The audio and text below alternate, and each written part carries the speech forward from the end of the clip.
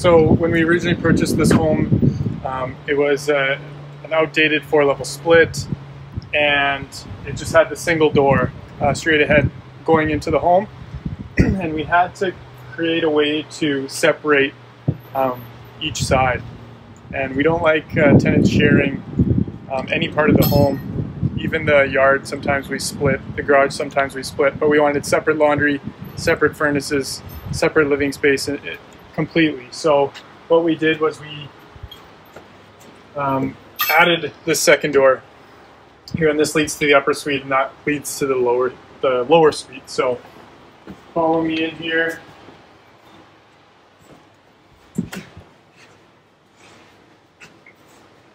And before we did any renovations, this wall was opened up to that door so you could walk into the living room. And the other wall across from here was an open hallway going to the upstairs. We wanted to close that in and soundproof those walls. Sometimes, you know, you can still hear some sound, but we wanted to do the most soundproofing that we could. We did a rock salt safe and sound bat in between the wall. We did Sonopan on either side of the wall, which is a drywall-like material, but it's built for sound insulation. Then we put 2 sheets of drywall, so there's 4 sheets of drywall, 2 sheets of Sonopan, and then your sound insulation. So that's through these walls and through the ceiling joist going to the basement. Anyways, we made a big living room here, just an open space as you walk in. I'm trying to create a real open concept dining room and kitchen area. There used to be a wall here before. We wanted to put up like a fir beam, wrap that. It's an LVL engineered beam underneath. And really opened up this kitchen area to be just a really practical space. We also have separate laundry in each unit. So we created a laundry closet here, because again, we just don't want to be splitting anything with these suites. We have a pantry space. This goes to the backyard. So the upstairs tenants do have a front door and a back door. This leads to a really big detached double garage that we're actually thinking of putting a fence down the center of this yard. It's big enough where the lower suited tenants can take one half of the yard and the upper tenants can take the other half of the yard. But we're still getting to that stage.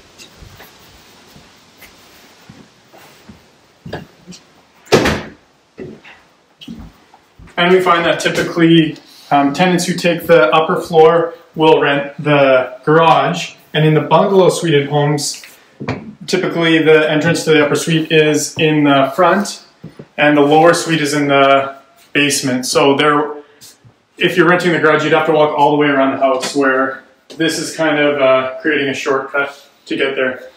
Matt's just showing you the upstairs bathroom there that we redid. That was already there. We didn't change any of the layout to this upstairs.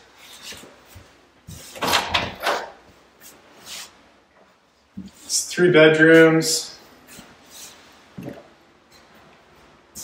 We left one empty. We staged one as an office, and we turned, we also staged the master bedroom.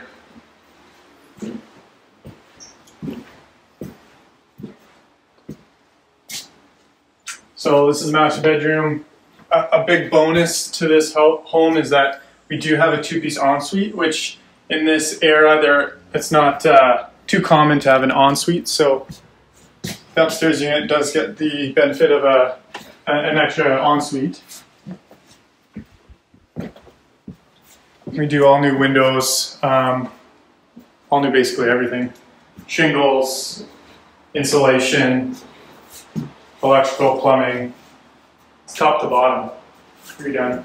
We also put vinyl plank everywhere. We just find that carpet will look good. It also helps with sound dampening in the first year or two. But after that, we just find it doesn't last. And if we're gonna have renters in here, we just find we've had a better success rate with 100% waterproof luxury vinyl plank on the floor throughout. So that's what we went with. we'll keep on going. I'll show you the downstairs suite. So this used to be opened up. We closed it off.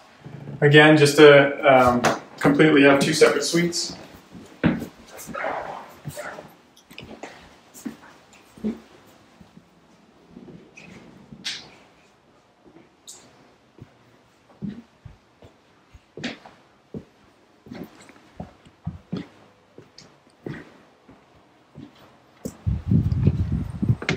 We do separate doorbells, separate mail.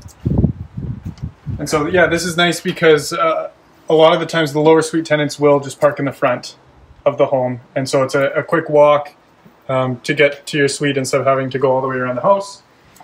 So that's what we did. Again, close this off, created just an entryway to get to your lower suite. Wanted to build a closet so that you have some space for your coats when you walk in. And we'll walk down to this level, which has massive windows, a lot of light coming through. We created kind of a feature wall with you know, TV and the electric fireplace, maybe a spot for a desk or something there. Again, put up a faux beam to really open it up, make the space as big and open as possible. There used to be a bedroom here with the layout, a small living room, and then a full bathroom. And we actually converted that just to have more storage. We did a pantry and then a half bath. So the nice thing is that we're separating the bedroom space from the entertainment space. So if you have some people over, you have kind of the fancier bathroom, half bathroom for them, and just a cleaner living and kitchen space here. We put in a barn door just to save get some space, give it a different look. And then we keep on going, so we'll go down to the fourth level here, where we really wanted to plan the functionality of a basement suite. Sometimes suites don't have a full kitchen, they don't have a lot of storage, the basement's bedrooms might be tight. We wanted to create a lot of storage, so we have some really deep, big closets here. We have another linen closet around the corner. Your fire-rated door, your laundry is here. We have two separate high-efficient furnaces, and we do a single tank, typically a water tank, but we do an oversized tank so that we're not having issues of running low on hot water. I think this is a 70-gallon, which typically, you know, when you buy these older homes, they usually have a 40-gallon tank. We went with almost double that. There's the first bedroom. Your closet space. We have another linen closet here, as well as a full bathroom.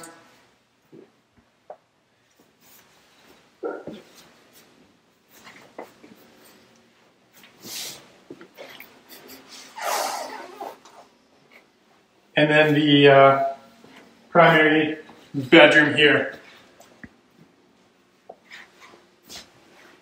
We need to have egress requirements, and some homes we have to cut the concrete to make it the right size for a legal egress window. These windows actually are the smaller size where they still open up if you need air, but if you need the actual egress, they open right up.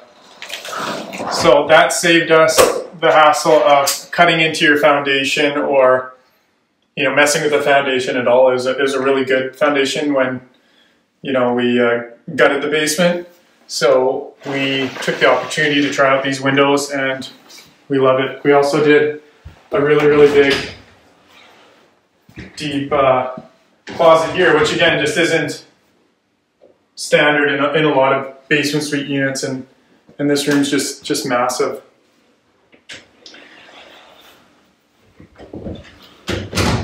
So that's about it. If you have any questions or comments, or you want to connect, please reach out to me. I'm on Instagram as Cleancut Real Estate. Same with Facebook. I'm a realtor as well, so you can find me online. 1912 36th Street is the address here, but we are doing other suites in Edmonton. So thanks for watching, and have a great day.